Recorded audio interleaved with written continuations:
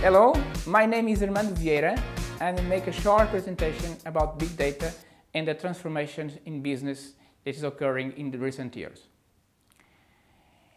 Big data is a term that englobes a series of aspects, and I will call it magic. And where does this magic come from? It comes from basically three elements. First, the fact that you have better algorithms to process the data. Second, the fact that you have powerful computers at a very low price to process this data. Today, everyone can access the cloud computing at almost for free. And third, the fact that you have more data available. You have a very large amount of data that can be processed from all aspects of our activity. We give a digital trail that is being fed every day this pile of data. And these three elements combined, it's what is called big data. And the amount of data, just to give you an example, the amount of data that is being produced, it's amazing. In 2 years, we produce about 10 to the 21, or it is a zettabyte of data. And just to give you an idea, these 2 years of data is equal to the total amount of data that is being produced since humanity has come to planet Earth. So it's very large. Just to give you an idea how large it is, if you print this data into books, you will be able to pile all the books up to the moon and return 50 times. This is how much it is.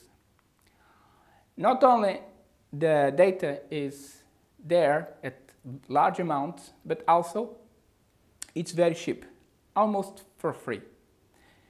It doesn't mean data doesn't have value, but the price to acquire it and to have it is very low. For instance, decoding a million base pairs of DNA in 2001, it cost about $10,000. Today, it's less than 10 cents. So it was a decrease by about 1 million times cheaper in about 10 years. This never had happened in history before. The change, the amount of change in the price reduction is so big in such a short period of time, never occurred before. So this is completely new. Does size matter? I mean, you just have more data. What you do with more data? Nothing fundamental in you have come just by adding new data. It's wrong. People that think like that are wrong. Size matters a lot.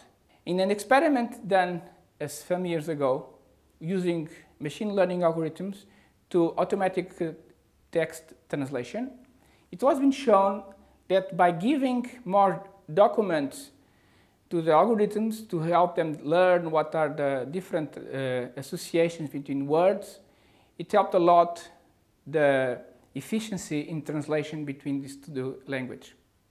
Not only helped to boost the accuracy, but also something interesting occurs. The simple algorithms have performed better than the more complex algorithms. So just by using more data, we can have better predictions without taking too much care about the algorithms. Just fed more data to the system, and somehow we will extract features and information from it. So we are flooding in the sea of data, and sometimes it is not easy to separate the signal from the noise. This is another problem that we have.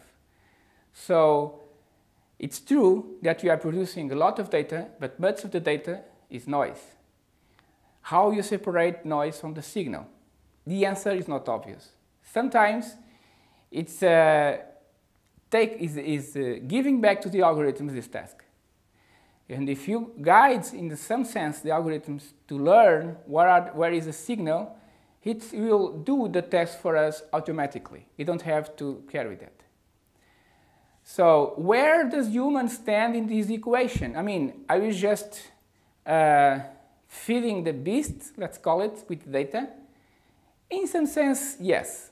So it's just kind of a sensors out there to feed data to the machine, like check-ins you do in Facebook, or on Foursquare, like the cell phone data that we fed to the telecom, or the phone calls, or the recommendations in Netflix for movies, or in Amazon when you buy a book. So each action we take in our daily lives, let's call it digital lives, is becoming one more piece in this large pile of data. Okay, so we somehow enter these mechanisms as feeders of this big system where humans also have a big role to play. But that I will explain in the next presentation.